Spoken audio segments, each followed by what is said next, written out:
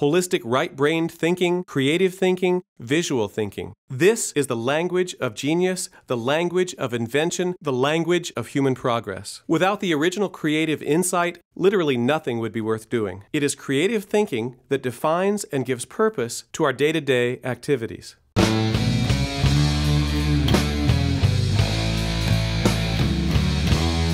Periodically, throughout my life, when somebody hears that I was an art major, I'd get looks that vary between sympathy and disdain. You want fries with that? Behind these expressions is an implied question. What good is art anyway? My answer to that question is another question. What good is life? All the small questions are easy to answer. What good is a car? A car lets you travel longer distances quicker than on foot. It offers more convenience and spontaneity than public transportation. It takes you to the grocery store to get food, which you need to live. But why would you want to live?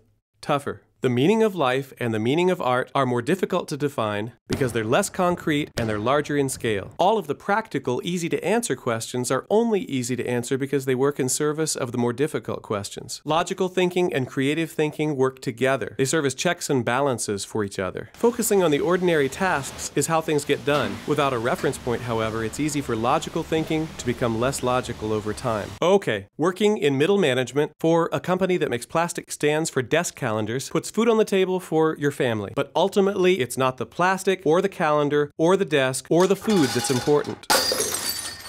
When you put things in perspective, these things are only remotely important if they're used in service of the people you care about and the experiences you share. You're born, you have experiences, and you die. There's no escaping this. If I asked people on the street what is the meaning of life, it's possible that no two would give me the same answer. Yet, clearly, for most of us, life does have meaning. So, how can we have so many conflicting ideas about life? Beyond the individual labels and philosophies, this is the ultimate shared experience. So why do we lose sight of this and waste time killing each other over the specifics? Maybe what we share on the deepest level is more difficult to put into words. So, how can we express something that we can't put into words?